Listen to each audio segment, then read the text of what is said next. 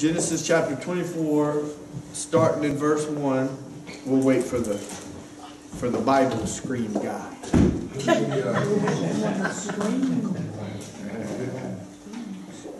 The servant of the Lord. Hallelujah. He takes off his guitar hat and puts on his computer hat. All right, here we go. Starting in verse 1. And Abraham was old and well stricken in age, and the Lord had blessed Abraham in all things. And Abraham said unto his eldest servant of his house, whose name, this part of the passage doesn't mention it, but his name is Eleazar, the servant of his house that ruled over all that he had, put, I pray thee, thy hand under my thigh. This is a way back in the Old Testament times that they would swear a covenant with one another. This is one way that they would do it. Put the hand under the master's thigh, and he's like essentially giving a promise to Abraham that he will accomplish what Abraham's asking of him. It is stated that had he failed in what he promised that he would do, that the seed of Abraham after him would hold the servant accountable. So it says, and I will make thee swear by the Lord, the God of heaven and the God of the earth, that thou shalt not take a wife unto my son of the daughters of the Canaanites among whom I dwell. So right there, just real quick, I mean, we're going to talk a little bit more about it, but I want you to remember the fact that Abraham, I haven't done this in a while, but we'll do it. Abraham, so this is our map of Israel, okay? This would be the Sea of Galilee. This is the Jordan River, and this is the Dead Sea. And this area between the two, this is the coast of the Mediterranean here. This is the Jordan River. This area here is Israel. This is the borders of the nation of Israel, the northern and the southern part. Then there were two more rivers over here, the Tigris and the Euphrates. This area between these two rivers is known as Mesopotamia. That's what that word means. It literally means the land between the rivers. Okay?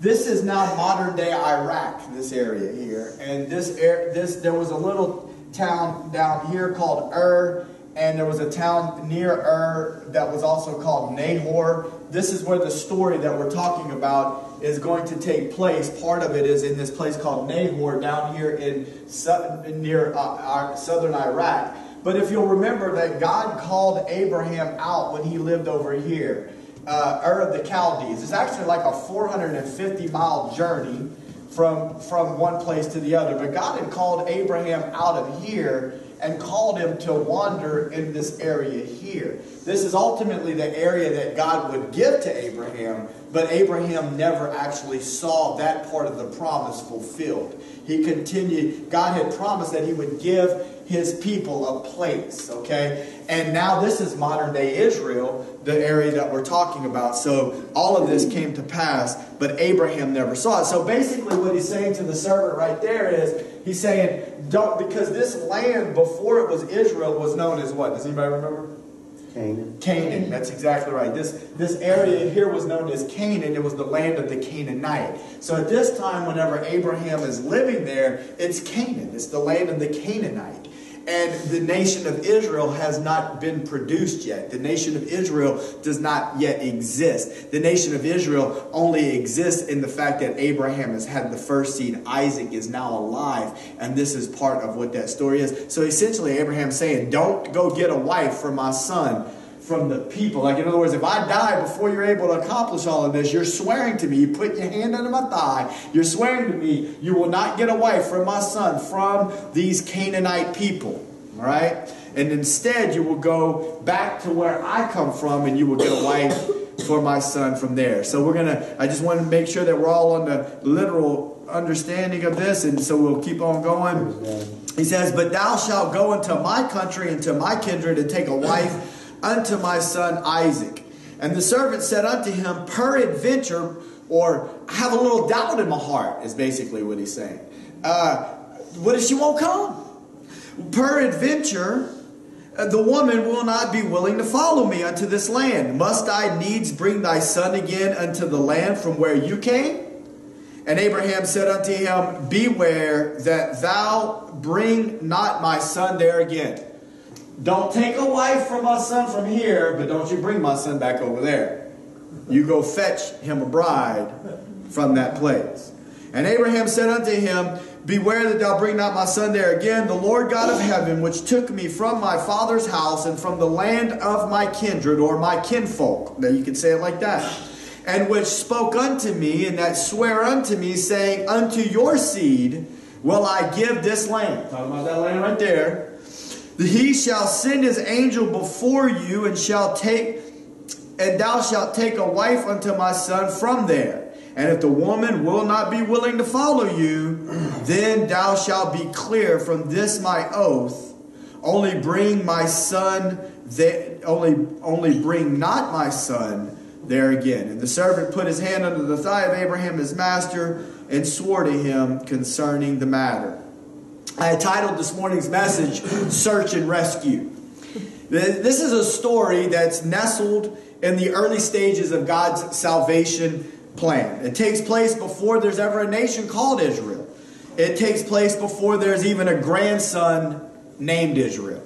You remember how the name Israel came about. I know that many of you remember that, but Isaac, Abraham's son, is going to have a son named Jacob, right? And Jacob's name is going to be changed in the midst of a trial in his life, the worst night of his life. He's stricken with fear. He doesn't know how he's going to get to where God is wanting to bring him. He knows that there's a promise that was given to his grandfather Abraham, but he doesn't know how he's going to get there. His older brother wants to kill him. And on that night, the Bible says that Jacob wrestled with God. Jacob, all of his life, had the call of God on his life, was a child of God, a believer of God, yet desired to do things according to his own will, an unwillingness to be broken in the eyes of God, an unwillingness to surrender to the will of God. But on that night, when he had no way of knowing how he was going to get where he was going, the Bible says he wrestled with God. And when it was all said and done, the Bible says God could not even prevail against him. That doesn't mean that God wasn't stronger than him.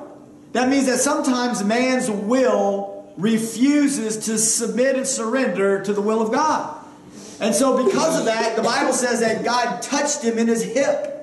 And from that day moving forward, amen, Jacob never was the same. His name was changed from Jacob, which is a form of meaning deceiver, to Israel, which means prince of God, or one who will rule with God. But listen, he limped from that day moving forward. The point to this part of my story is I'm just trying to say this is even before that. This is before there ever is a Jacob. We're in the time frame of Abraham's life where Isaac is born, but there is no Jacob. There is no nation called Israel.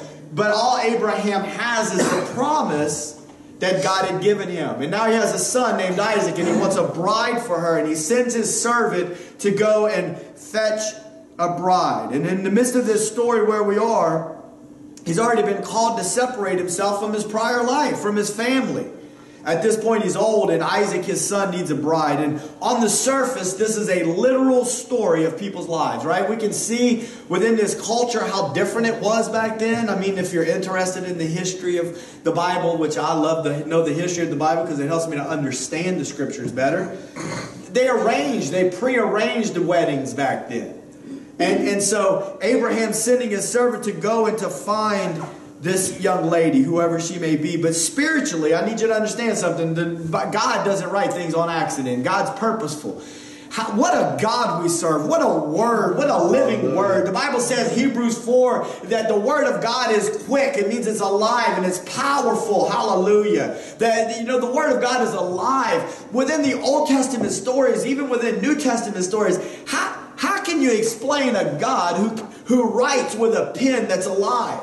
The paper is alive. The point that I'm trying to make is within the characters' lives, the story of the gospel is played out thousands of years before there's ever even a nation, much less Jesus being born of the lineage of Abraham, the God becoming flesh. Before thousands of years before all of that, God writes within the stories of these individual people's lives the gospel message played out time and again. We're about to get to that. I want you to know, though, that spiritually, this is an illustration of how God sends His word to the lost and how He allows them the opportunity to marry themselves to His Son through being born again. Wow. It's important that we understand something, that when a person is born again, a spiritual miracle takes place. Amen. Amen. When you're converted, there's a miracle that takes place on the inside of the heart. Whenever this miracle takes place, they become a new person. The Holy Spirit comes to live on the inside of them.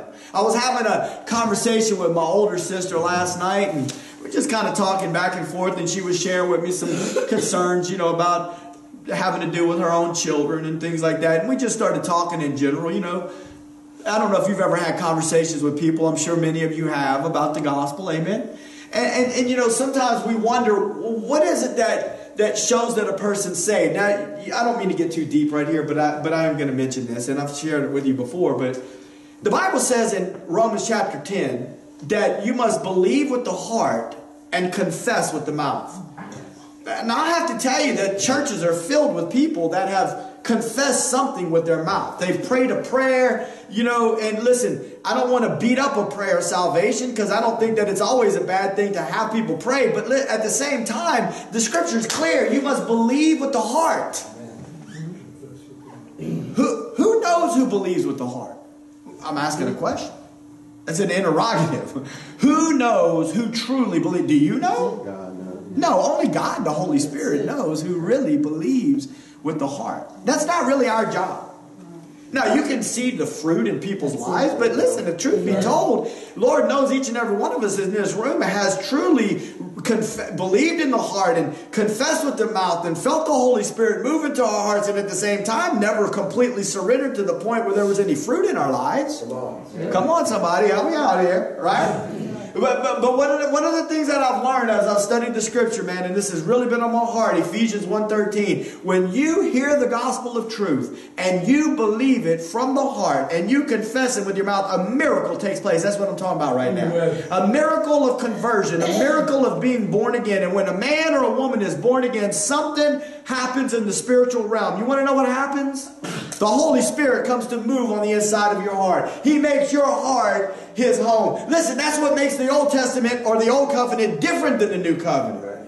In the Old Covenant, the Holy Spirit was with man. In the New Covenant, the Holy Spirit lives in man. Hallelujah.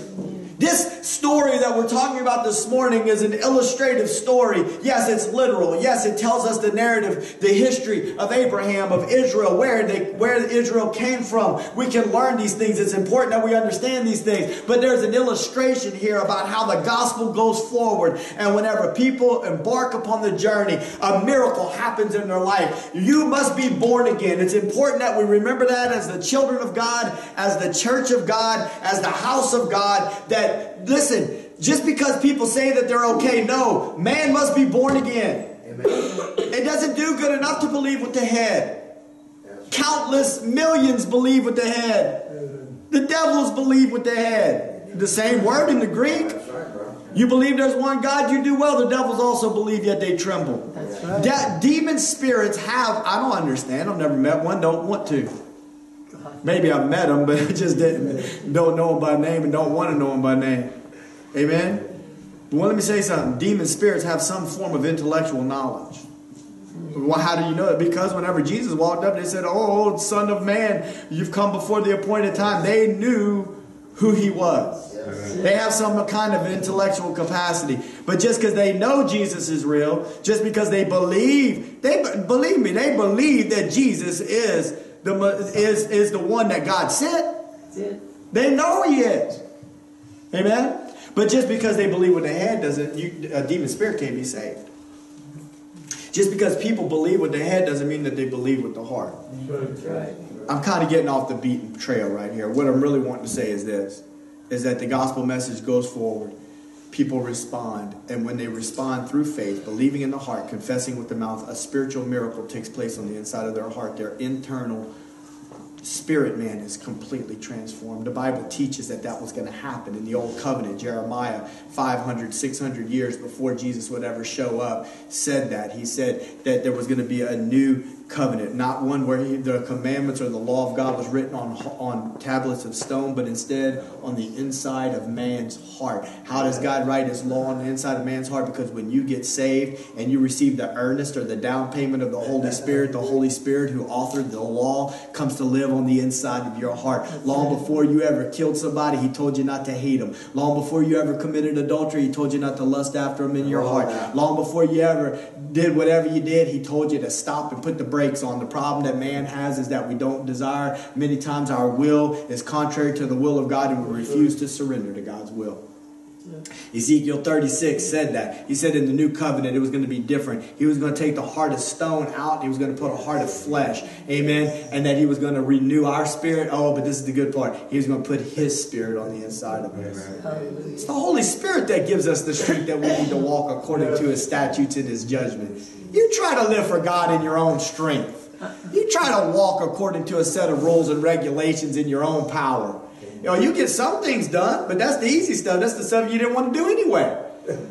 Right? But all the stuff that you really has a hold on you. No, unless the Lord sets you free, you will fall. Hallelujah, that's right. Again and again. Amen. Yes. Spiritually, this story is an illustration. When people give their lives, amen, the Holy Spirit lives in them, gives them a desire to live a new life, desires to move away from where they've always been before. This girl, Rebecca, she didn't know anything but this. This was her way of life. Desires to move forward to the place that he wants to bring them. Contained in this story are some characters. I love to talk about stories, to set it up like that. The characters in this story are like the Trinity and the believer. There's a father in this story. Yeah. A father that has a plan. A plan that he would find a bride for his son. Hallelujah. You can't get no better than that. A son who was born under miraculous circumstances. Abraham was 99, Sarah was 90. She scoffed at the notion that her barren womb could produce offspring. But yet God did a spiritual miracle. There's so much to be preached right there. I mean, when you get to the end of yourself, hallelujah, and you can't go no more, and you basically have given up on self, that's just when God's getting started. Amen. But here, not only was he born under miraculous circumstances like Jesus was born of the Virgin when she was overcome by the Holy Ghost, he carried wood on his back up a hill. He carried wood on his back up a hill, and he was placed on an altar to be sacrificed, but instead was miraculously spared as though he had been resurrected from the dead. What a story, huh? There's also a servant who operates like the Holy Spirit. He tells the story about the message of the Father, and the content of the message is all about the Son. I can't help myself. I thought about this morning. I don't know why I always pick on them, and because they're talking false doctrine, that's why. But the Jehovah's Witnesses. I remember one time I was just sitting in a parking garage because, boy, like every time I get a chance, I talk to these people because I want to learn one new little thing. And one time it hit me. He kept talking about Jehovah this, Jehovah that, Jehovah this, Jehovah that. Now we know Jesus is the manifestation of Jehovah. Amen. The physical representation of the eternal God. Finally, though, the Holy Spirit said, why you don't ever talk about my son?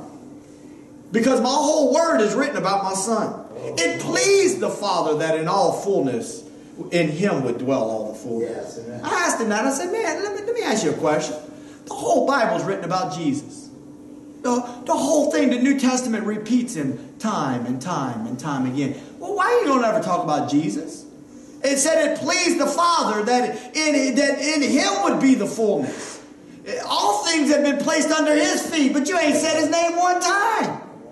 The Father gave us Jesus. Why don't you ever talk about him? What I'm trying to say is this, is that the content of the message, when the Holy Spirit goes before, he's telling the future bride about the Son. The whole content of the message is, would you come back and would you marry the Son? But there's also a bride to be. The sinner that will soon be converted to a saint. The first point that I want to talk to you about is the fact that his love searches far. Point number one is love searches far. Look at Genesis 24, verse 4. This is Abraham again talking to the servant. He says, you shall go unto my country and to my kindred. Go to my kinfolk, take a wife unto my son Isaac. Now I want you to know that the distance, I already wrote it up on the board, from where Abraham was in the land of Canaan before it was named Israel, back to Nahor, this town in Iraq, was about the same distance as Morgan City from San Antonio. This was 450 miles. San Antonio from Morgan City is about 480. About the same distance. Can you imagine that journey? He also had 10 camels with it. I mean, riding a camel. In a rocky, desert, somewhat mountainous terrain. I don't even know how long. I tried. Google couldn't even tell me how long that was. I didn't want to spend that much time on it. My point is that how long does that take? How grueling of a journey is that? I'm trying to make a point that God's love searches far. Amen? Look at Luke chapter 15, 1 through 10. Then drew near unto him all the publicans and sinners. Tax collectors is what that word publican means, and just sinners in general, prostitutes and tax collectors. We've talked about tax collectors before, how they were considered the worst by the children of Israel. They wanted to come and hear him. And the Pharisees and the scribes murmured. So the sinners come to hear Jesus, but the religious folk murmur. And what do they say? This man receives sinners. Well, yeah, Jesus said that the Son of Man came to save that which was lost. Don't ever let the world or religion, especially religion, lie to you. The religion will try to lie to you and will try to pick and poke at every little thing that's wrong with your personal life. Don't get me wrong, the Holy Spirit wants us to get things right. Amen? I ain't trying to condone that we just live any old way we want to. But what I'm trying to say is that religion will try to pick and poke and tear you down. That's what the Pharisees were always doing. That is what they murmured. This man receives sinners. He eats with them. And then he spoke this parable unto them, saying, What man of you, having 100 sheep, if you lose one of them, does not leave the 99 in the wilderness and go after that which is lost until he finds it? And when he has found it, he lays it on his shoulders, rejoicing. And when he comes home, he calls together his friends and neighbors, saying unto them, Rejoice with me, for I have found my sheep which was lost. I say unto you that likewise joy shall be in heaven over one sinner that repents more than over 99 just persons which need no repentance. Hallelujah. The Pharisees needed repentance more than the lost sheep. Amen. But they just couldn't see it. That's really what Jesus is talking about. You're so sick you don't even know you need a doctor. That's right. That's one of the things that the Lord has. I don't mean to get off the path. We're about to talk about the second little part of the parable. But that's one of the things that I realized. People that smoke crack, they generally know that they're in a bind. Yeah. Mm-hmm. People that are living in fornication, committing adultery, they generally know that they're not doing right, especially if they know anything about the Lord. People that are drinking and doing whatever, if the Lord's convicted their heart, they know that it's not right. The religious heart, it can't even see it's not right. Because everything that it does, it believes that it's doing for God. But yet, whenever you have a spirit of religion, it blinds your eyes to the fault that is in your own life and in your own heart. Yeah, I felt like the Lord showed me a long time ago that it's so much easier. Now, I'm speaking in man's terms. There's nothing impossible for God. We get all that. But it's so much easier for God to deliver a sinner that knows that he's messed up than it is for him to deliver the religious of heart. Because the religious of heart doesn't even feel like he needs anything. God figured it out, Lord. Here's the next part of the parable. Either what woman, having 10 pieces of silver, if she loses one piece, does not light a candle, sweep the house, and diligently seek till she finds it? And when she's found it, she calls her friends and her neighbors together, saying, Rejoice with me, for I found the piece which I had lost. Likewise, I say unto you, there is joy in the presence of the angels of God over one sinner that repents. The idea of these two passages that I'm trying to make is that God searches for sinners. He looks for the lost. Rebecca didn't even know it, but her destiny was 450 miles away. God sent us Jesus to make us aware of who He is and the fact that He wants to have a relationship with us. Look at John chapter 1, verse 14. John 1:14 says, the Word was made flesh and dwelt amongst us, and we beheld His glory, the glory of the only begotten of the Father, full of grace and truth. Amen. This passage of Scripture has so much meaning. The word dwelt, and I've taught this before, but the word in the Greek literally means sanctuary. Yeah. Just like the Old Testament tabernacle, tent, that the Holy Spirit's presence lived in, basically what this word in the Greek is saying is Jesus, before we got saved, before He died on the cross, was like the Old Testament tabernacle that within Him dwelled the literal presence of God. Yes. Mankind was in the midst of darkness, and God sent light from heaven to earth. Hallelujah. And His presence dwelled within Jesus. It tabernacled in Jesus. What I'm trying to tell you is the Word that spoke the worlds into existence became flesh so that He could tabernacle with us and reveal the glory of God to us. God had to get His message to His people. Come on. Amen. The very Word that spoke the worlds into existence revealed Himself to us. Jesus came from afar and He searches for the lost. And like Eliezer traveled 450 miles to find a bride for Isaac, the Lord travels far for the lost sheep. He searches high and low, turning over every rock, looking for another lost sinner, just like the lady looked for the coin. Some people say, oh, but I'm too far. I'm in too dark of a place. The Lord will never find me here. That's not what the Word of God says. You can't run far enough, fast enough, get into a valley that's deep or too dark for God to be able to find you. The psalmist said, though I walk through the valley of the shadow of death, I will fear no evil, for thy rod and thy staff, they comfort me. Hallelujah. God said He'll prepare a table for you in front of your enemies. Yes, sir. Maybe you're going through something. Maybe you're in school. Maybe you're at work and you're going through something. And you feel as though the people that are around you are coming against you. You just keep trusting God. You keep asking the Lord, amen, to reveal His truth to you, that His grace would flow in you and through you. He said, I'll prepare a table for you, even in the midst of your enemies.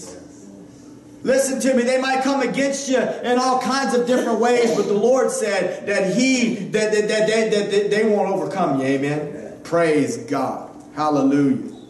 Sometimes people feel like they're too far, but that's not what the Word of God says. God's love reaches far. Point number 2. His love comes from somewhere else. Genesis 24:7.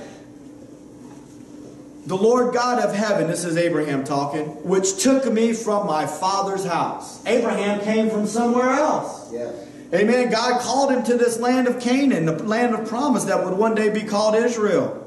The Lord God of heaven, which took me from my father's house and from the land of my kindred, and which spoke unto me, and that swear unto me, saying, unto your seed will I give this land. He shall send His angel before you, and you shall take a wife unto my son from them. Abraham was from another place. He was different than the people around him. Yeah. The Canaanites had no desire to serve God. And to be truthful, you'll find one here and there. You know, Rahab the harlot, she gave her heart to... But for the most part, they don't want to live for God. It's the world.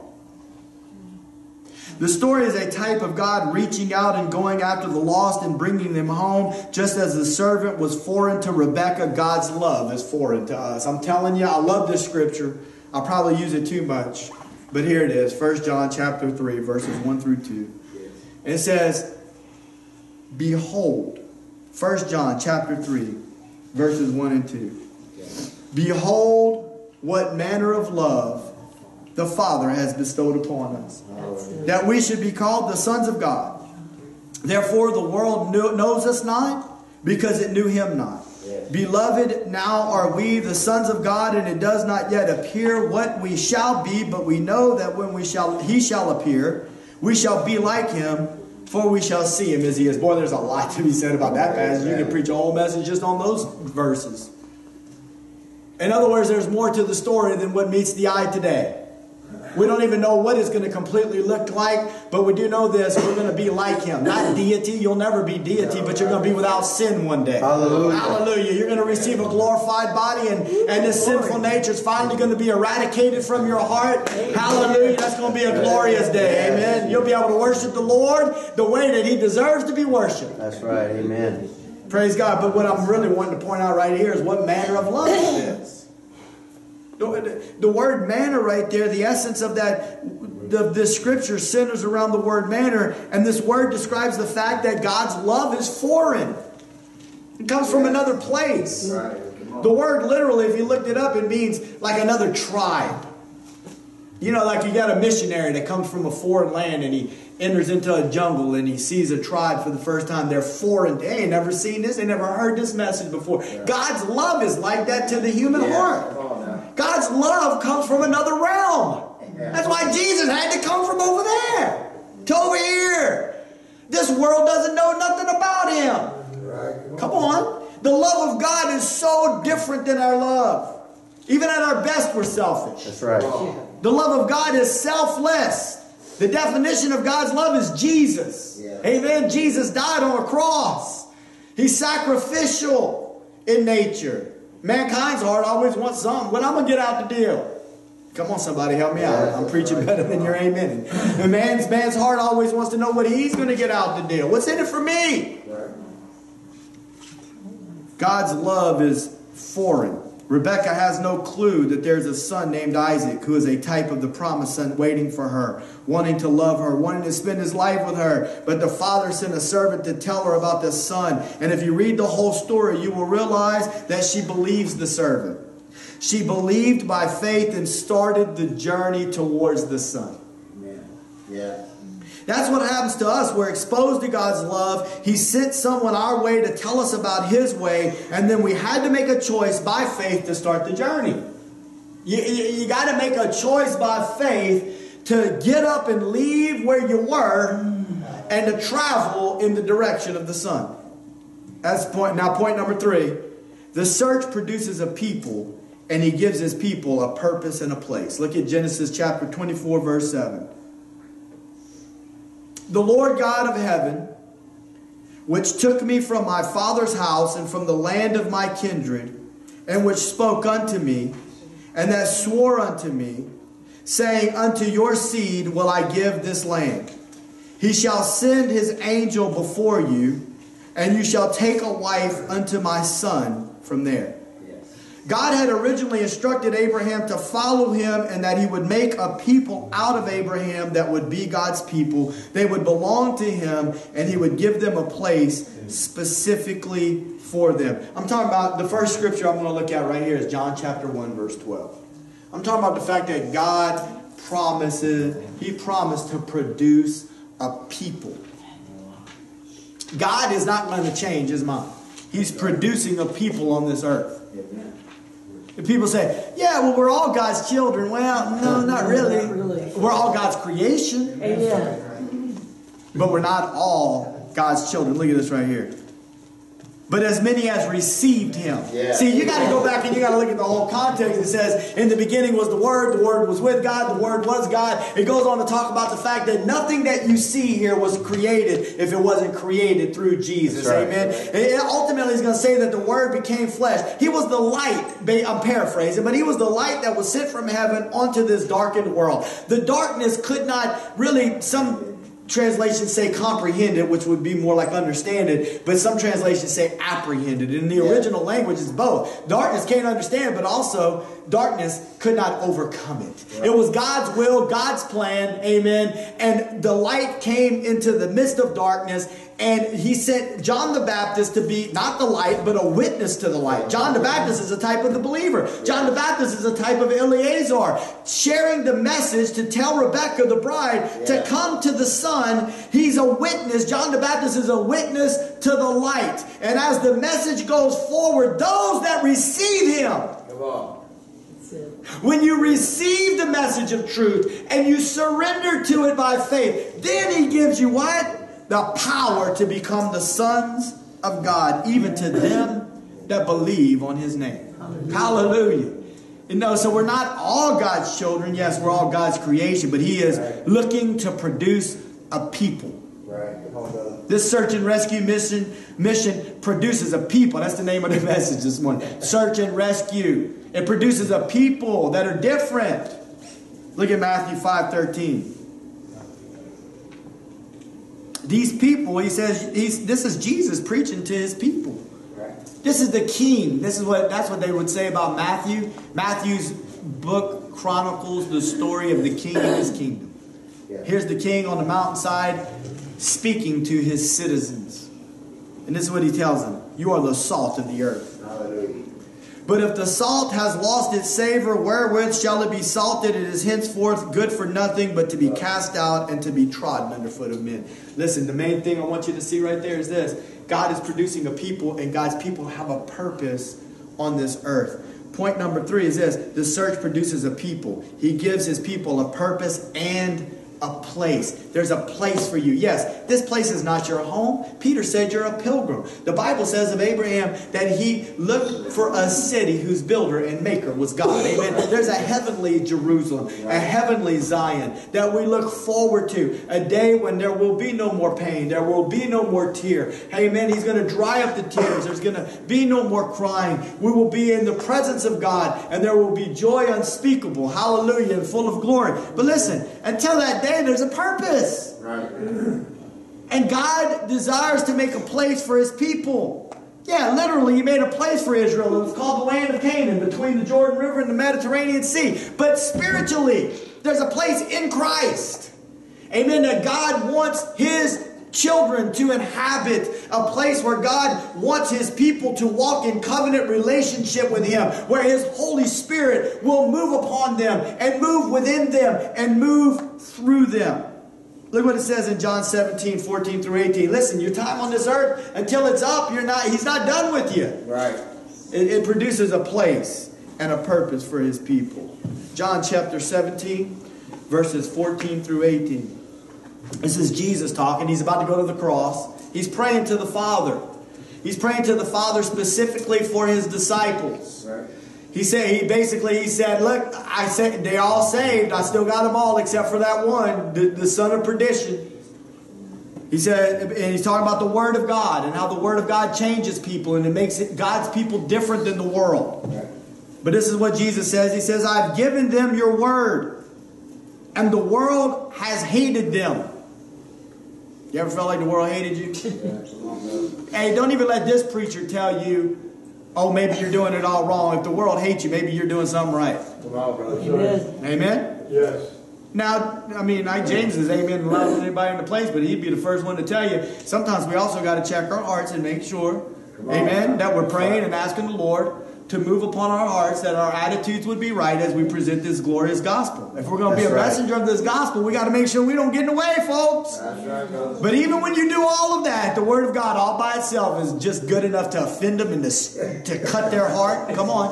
When you tell them the truth, did you realize people don't like correction? Have you figured that one out yet? Come on, they don't like the truth and they sure don't like correction. And when you tell them that they ain't doing something right, and you give them the Word of God, Yep. it'll frustrate them. Yeah. It'll frustrate church folk. Can you imagine what that's in the world? They don't have the Holy Spirit living in them? Yeah. Come on, somebody. That's just the truth right there. Jesus says this. He said, I have given them your word. The world has hated them because they are not of the world. I mean, this just hit my mind as I was reading that. You know, racism, boy, that's the big topic now, right? Racism. It seems like it's worse today than what it was.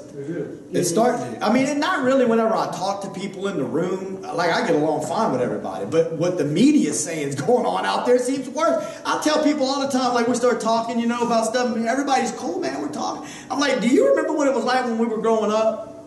Because I'm just trying to say, like, we didn't like each other. Yeah. We didn't because we were taught not to. I'm just being real, dude. Yeah. The point that I'm trying to make is this, is that back in the day, why do we even hate people just because they have a different color skin? It doesn't make any sense. Why would it? That's from the devil. That's right. That is completely from the devil. It's something different. So we don't understand it. So we freak out and we don't like it. The only reason I brought that up is because it hit me when I was reading the scripture. It says right here, it says that the world hates them because they're not of the world. Just like the racist hates something that it doesn't understand because it's of a different color or whatever, a different culture, the world hates the truth because it's of a different spirit and it's different than them. It hates the ways of God. Right. Now, I'm not trying to say that everybody in the world hates it, but I'm talking about when you look at the spirit of the Antichrist and what it's doing in this world today, it hates the essence of God's word and God's truth. Don't tell me that homosexuals can't live together. It would hate you. It would hate your message. Don't tell me that you know, whatever, that we can't do whatever it is that we want to do. It would hate you and hate your message. It hates God. It hates God's message because it's contrary to the message of Jesus Christ and Him crucified. This is God's message. This is God's word. Amen. It hates something that it doesn't understand. It's offended by it. Right. It amazes me, man, that people get... anyway, that's another story. About that whole racism thing. Where in the world? I mean, if you think about that, way back in the day, you know, whenever they were doing some of the stuff they were doing early on in this country, what? And then people... I don't even know why I'm talking about this right now, but it's just hitting me. Maybe I'm just getting a revelation of it. It's like, what in the world, dude? Where did that come from? And they called themselves Christians. Right. And they were doing all that. It's another spirit. You see what I'm saying? Yeah. But anyway... the main point that I'm trying to make is that the world hates the message of Jesus. The world hates Jesus' people. He says, it hates them because they are not of the world. Look at this. Even as I am not of this world. I've already said this. That should have been the message of the title of the message. Not of this world. Because how many times have I said it? That the light came from darkness. It came from another realm. Amen. Came to this earth. But look what he says. I pray not that you would take them out of the world. Oh, wouldn't that be easy? Oh, Lord, just take me out of this thing. Amen. I know that Robert used to fuss. People wanted the rapture too bad. Well, I think we're supposed to want the rapture, Rob. But I get what you're saying. He's saying there's a lot of work to do. He's right. Come on. And when your heart's right, there's a balance. That's right. Come, Lord Jesus, come. But until you do, That's right. give us the strength, amen, and the power that we need in order to do your will. That's what Jesus said. I'm not asking you to take them out of this world. No, but that you would keep them from the evil. Yes. Basically, the idea in the Greek is, it's got the definite article, the evil one. Keep them from the evil one. They are not of the world, even as I am not of the world. Sanctify them through your truth. Listen to me, you can't afford not to be hungry for the Word of God. That's right, come on. If you're not hungry for the Word of God, this is so important that you get a hold of this. If you're not hungry for the Word of God, then you need to pray that the Lord would change your appetite. Yes. Come on. It's a whole lot more important than getting your physical diet right. That's right. The words, you know what the word sanctified means? Okay, so let's just kind of use it like this. Let's say that this is the place of God. Well, we don't have to draw it over here. Let's say this is the place of God that God has for Abraham, and this is the place where he was. God took him, put him over here, and separated him in this place right here. That's what the word means. It means to be made holy, to be made separate. That's right. Think about this. The Word of God sanctifies the people of God. Yes. How does it do that? Because it gives them a context of truth. Boy, there's a lot to be said about this right here. Listen, if you talk to intellectual people today, and you read behind me, some of you are like, I don't care. You shouldn't care what they say. But what I'm trying to say is one day you might get in a conversation with them. And then if you care about their soul, you should at least try to some way to meet them somewhere so where you can have a common ground to talk about. But the intellectual would say, you know, the only reason that we even think that there's a God, and I'm about to get into that here in a second. I think I still got some stuff to talk about regarding this. Because the only reason that we think that there's a God is because there's a Bible that says that there's a God. It's exactly right. God made himself aware. Just as God sent a servant to get Rebekah, he's also going throughout the world, traveling afar, to let others know that he is real. Amen? They want to see God. Listen, they want some... You know what it is? The scientific world, and I know that people have tried to correct me on this, and I'm not trying to say that this is literally the scientific method, but what I'm trying to say is that ultimately the scientific method, if I remember correctly, has something to do with proving your point. You got to be able to, in some way, shape, or form, prove the existence of something. You got to be able to go through a process and prove your point. Amen? And that's basically what the world wants of God. They want to apply the scientific method to him. They want to be able to see him, touch him, feel him, smell him. And if they can't, then they want to say, oh, well, he's not real. No, God has made himself real. And in reality, he did make him touchable. It's just the issue is this. We got to believe somebody else's story behind it. That's right. Yeah. Because, oh man, that's good. Because look, in Peter's epistle, Peter said, we are not telling you about cunningly devised fables. Come on. Ooh. He said we were with him when the glory shone about. Yeah. When he was on that mountain and he was transfigured before our very eyes, we saw the deity that was in him shine out of him. We experienced him. Hallelujah. Hallelujah. John the apostle, if you turn the page right there, John says in his letter, he says that we're telling you what we've experienced. And the reason that we're telling you what we've experienced is so that you can have fellowship with us as we have fellowship with God. That's right. Come on. We were with him.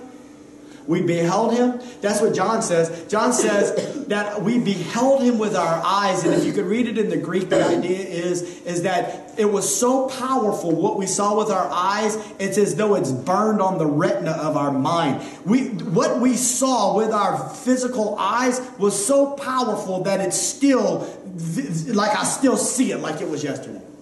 We heard him with our ears, and in the Greek it'd be like to the point where it's still ringing in our ears currently. Yes. Even after he's died, resurrected, ascended to the Father, it's still ringing in our ears. Yes. We touched him, John said. We handled the word of life. The very word that spoke the worlds into existence, that became flesh, dwelt amongst us, tabernacled with us. We handled him. The word of life. We handled him with our hands. So God did, whether the naysayers want to believe it or not, God did provide himself in physical form. We just got to believe somebody else's testimony. Yes. Bad on you if you choose not to believe another person's testimony.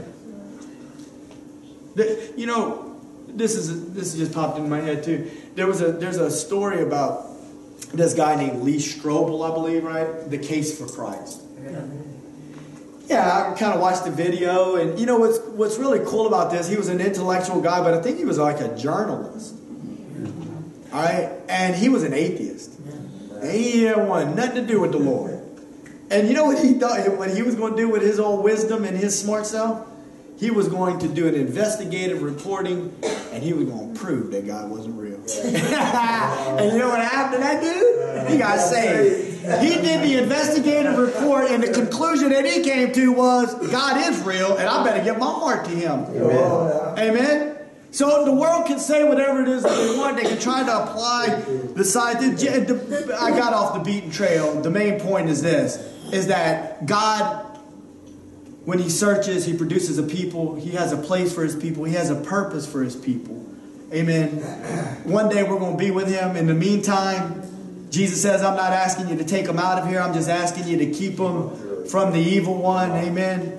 And in the midst of all of this, hallelujah, his word makes us different. Yes. That's really what makes us different, folks. The Holy Spirit living in us and the word of God and the Holy Spirit working together, changing us. Yes. Hallelujah. Whenever I first got saved, man, I'm telling you, I just thought I was all that, boy. I wrote a letter to my sister, man, you doing this wrong, you doing that wrong, you wrong. And I'm thinking I'm right. And now I realize the only thing that makes me different than the worldling, I call them worldlings. The only thing that makes me different is the fact that the Holy Spirit lives in my heart. Yes. And that I've been given access to the glorious gospel of Jesus Christ. Yes. Amen. If it wouldn't be for that, I'd be no different than them. That's right. Amen? All right, last point right here. Point number 4. His people don't move backwards, but the world can move forward. Amen? Look at Genesis 24:6. Abraham said unto him, beware thou that you bring not my son there again. Right. Don't you go backwards. Come on. Abraham had left his former life and he waited for the promises of God. It wasn't God's will for Abraham to go backwards and move back to where he was before, but it is God's will to welcome the people from their old life to come to the new one that we found. Listen, there was an old way. Galatians 2:20 says, I've been crucified with Christ, nevertheless I live, yet not I, but He liveth in me. I literally, in the mind of God, died with Jesus at Calvary. I was buried with Him, and I've been resurrected to newness of life. Listen, it's important that we understand something. There's a death side of Calvary, but there's also a resurrection side of Calvary. Amen? On this side, Adam dies. But on this side, hallelujah, the new man lives. Praise God. Yeah. We are connected together with Him in His death, but we're also connected together with Him in His resurrection, power, and life. That's what brings me to 2 Corinthians 5:17. Therefore, if any man be in Christ, he is a new creature. Old things are passed away. Behold, all things are become new. Praise God. Listen, I know... We don't celebrate Easter. We celebrate the resurrection. Right. Amen. We don't celebrate Santa Claus. No, We celebrate the birth of Jesus. Amen. We don't even... What is it? Halloween. I don't even know what that is. But that's another story for another time. We ain't... Okay. But let me just say this. That early Sunday morning, Jesus rose from the dead. A new day dawned. He rose on the 8th day. I mean, it was the first Sunday, if you will, after that Passover. It was the Feast of First Fruits. There's so many firsts in all of this. He resurrected on the Feast of First Fruits. Right. The first fruit. The first portion of the harvest. The new day of the week. Before the sun arose, but then with the sun rises, there's a new day. Amen? And the point that I'm trying to make is a fresh start. The old man dies in Adam, and a new man is resurrected in Christ. Praise God. The Scripture teaches that new life begins with death to the old one. Faith in Jesus and what He did for us on the cross causes a spiritual miracle to take place, where the old man dies that was born of Adam, and a new man is resurrected to newness of life. Amen? That is the life of the believer, and that is the offer to the world. You can't have both. You can't say you're living for Jesus, but you're still living in the same old neighborhood. Rebecca can't say that she will marry Isaac, but stay in Nahor. It's not going to work. And we can't say that we are living for Jesus, but we're still in the world. Actually, I had another last point number 5. 5 points. And we're still going to get out of here at a decent time. How do you like that? The thought of us, so listen, the thought of us asking others to come brings me to my last point. His love compels the servant to go and tell others. Amen?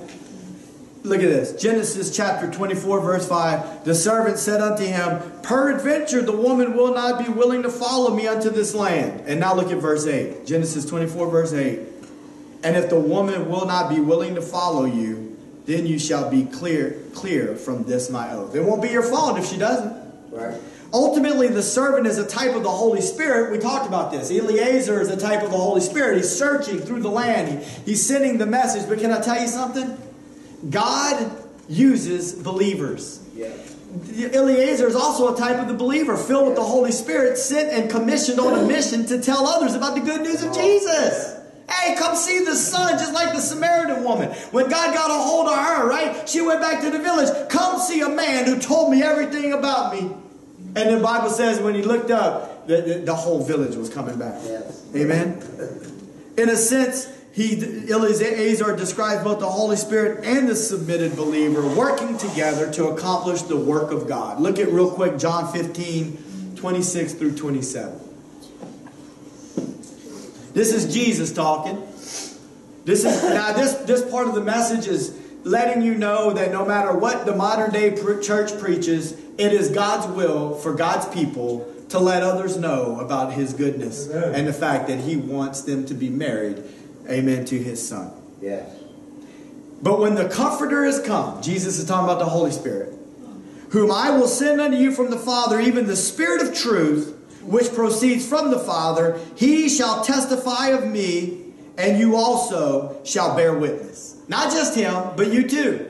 He's going to work in you and through you, because you have been with me from the beginning. Yes, He's talking to the literal disciples, but guess what? disciples literally means a learner of Christ. Hallelujah. All those that have connected themselves to Jesus, all those that desire to do the will of the Lord, amen, are disciples for the Lord. Now look at John chapter 16, verses 7 through 9. Nevertheless, I tell you the truth, it is expedient, fancy word for meaning it's a good thing for you that I go away. For if I go not away, the Comforter will not come unto you. But if I depart, I will send him unto you. And when he is come, he will reprove, another word for convict, the world of sin and of righteousness and of judgment. Of sin because they believe not on me. And he goes on to talk about some other things, but I wanted to say this. The Holy Spirit operates through the lives of believers, and the presence of God in the believer and the presence of God's word convict the world of sin. Listen, the cross is the climax of the effect of sin on humanity. Jesus had to hang naked on a cross and die for the sin of humanity. The Holy Spirit will convict the world of sin when the story of Jesus dying on the cross. They can believe it's a fable if that's what they choose to do, but when the Holy Spirit moves upon the heart, when that story is told, listen, he'll begin to prick the heart, convict the heart, and say, sin is so bad that God had to bankrupt heaven of its most prized possession and send Jesus to die on the cross for your sin, for my sin. That's how the Holy Spirit convicts the world of sin. And you know how he convicts the world of righteousness? Because he rose again. Yes. He was the righteous one. The Bible says the wages of sin is death, but the gift of God is eternal life through Jesus Christ our Lord. Death had no right to hold him down. Jesus came busted out the grave. Good news for you. One day there's going to be a resurrection of the body of Christ, and you also can be busted out of the grave. It also will convict the world of judgment. It's going to convict the world. It's going to prove to the world that there's a judgment coming. Why is that? Because the devil is being judged. That's what Jesus was saying. The devil was saying, the prince of this world has come, but he has none of me, and that he was going to be judged. All of his work was judged at Calvary. All of his work and what he did to mankind was judged at Calvary. Jesus fulfilled the law, died on the cross, fulfilling and paid the penalty for mankind. Amen? This is the message. This is the message that must be preached. Genesis 24:5, peradventure the woman will not be willing to follow me unto this land. I'm talking about being compelled by God to tell others. There will be some who choose to follow. There will be some who don't. There are some people who don't want to leave Nahor. They don't want to leave the world that they know in exchange for the new life to marry the Son. It's not our responsibility to make them change. It's not our responsibility to make them submit to the truth. We cannot do that. If she won't follow, she won't follow. Our responsibility is to tell her about the Son and give her the opportunity to make the decision. We don't have to go there, but it's in Ezekiel chapter 3 if you want to read it later. It talks about a watchman on a wall. Back in those days, they would have a tower, they would have a watchman on the wall, and he would signal if danger was on the way. If there was a foreign army coming, he would blow the shofar to allow the military to be aware that danger was coming. God uses that for Ezekiel in a spiritual sense. You're my watchman. And you need to sound the alarm, and you need to let the sinner know that he's in his sin. And if he dies in his sin and you told him and he chose not to turn, then guess what? His own blood is on his own hands. But if you didn't do what you were supposed to do, then his blood is on your hands. Now, I will tell you this. Whenever people used to use that passage of Scripture, it used to almost weigh me down and condemn me and make me feel like if I didn't tell every single human being that I knew, and it's probably true, we should probably be telling every single human being that we know about the good news of Jesus Christ. At the same time, let me just say this. If you try to do it in your own flesh, you're going to ruin it. Yep. Amen. God will lead and guide you by His Holy Spirit, and He will open up the doors, amen, for you to be able to speak the truth that He desires spoken. And let me just say this other thing too. Sometimes it's not about as much about words as it is about actions. Now, I used to get aggravated whenever preachers used to say this because I think that they were saying it to try to let people off. In other words, you know, oh, you don't have to talk about the Lord, just live just live your life right. Well, you can live your life right, and somebody wouldn't even know if they never knew you were a Christian. They could have thought you were a Buddhist for all they knew. Right. You just treated them so good. No, in some way, shape, or form, people need to know that you are a child of God. Now, I will tell you this: there's a lot of times there's people that got different personalities. Everybody's personality isn't like James and mine, outgoing and whatnot. No, sometimes people have reserved personalities. Right. Amen. And they can be filled with the Holy Ghost. Amen. And their form of telling other people about Jesus might look different than ours. Right. God uses everybody. He ain't trying to make us all look the same. That's right. Amen. But I guess what I'm trying to say is that sometimes there's a great value in just the fact that people have made it known that they do live for the Lord, and as they live out their life in front of the world, that they live different than what the world does. And it's a testimony, amen, to compel them to come and marry the Son.